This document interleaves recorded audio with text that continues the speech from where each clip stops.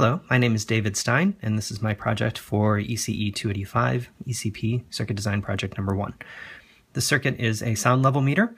When I started putting together the components for this idea, I just figured it would be a microphone attached to an op-amp that would amplify the signal, connected to an LED for an output. However, when I bought the microphone initially, I didn't have a lot of information about it. The data sheet that came with it basically just said, provide this input voltage and this current. It didn't provide any information about how it actually worked. What I was expecting when I started experimenting with it was that it would work something like this, where it has just an input pin and an output pin.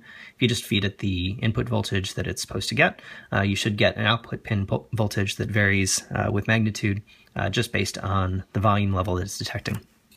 To my surprise, it actually worked a little bit differently. Instead, the input voltage remains at this very high level with fluctuation based on the magnitude of the volume that it's detecting, and the output pin voltage remains 0. So this required a little bit of redesign in terms of trying to figure out how to extract that very small signal from the very large input voltage. So the circuit works like this. It gets an input voltage that is fed into the input pin of the microphone, and the output pin then simply goes to ground. The input pin voltage is then fed into the op-amp design configured as a differentiating amplifier. So it first goes into a capacitor that acts as a high-pass filter and takes out that low-pass, the steady component. And then the output is fed into the input pin of the op-amp. The op-amp generates an amplified signal, which is then fed into a bridge rectifier. The bridge rectifier takes this amplified alternating current signal that we have and turns it into a direct current signal. That, of course, is then provided into the LED for feedback. So if we connect a battery to it,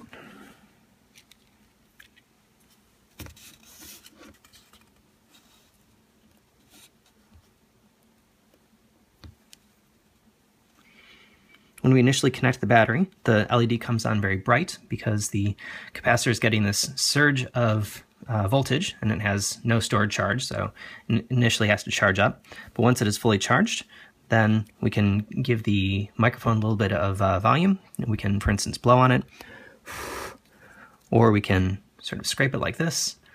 We can blow on it very hard to get the LED to light up very brightly. And we see that this functions as a sound level meter as we had hoped. So this is my ECP Project 1. Thank you for watching.